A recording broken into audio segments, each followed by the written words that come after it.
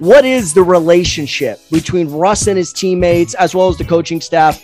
And if the Lakers fall out of the play-in, or even if they do make the play-in for that matter, will this go down as the worst Laker trade in the history of the franchise?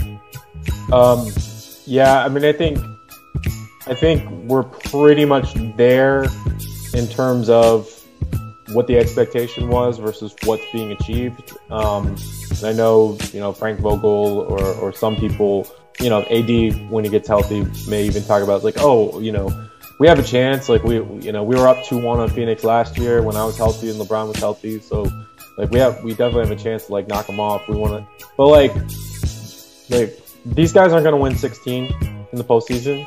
They're going to have to win 18, first of all. But these guys aren't going to win 16 in the postseason. Like, we all know that.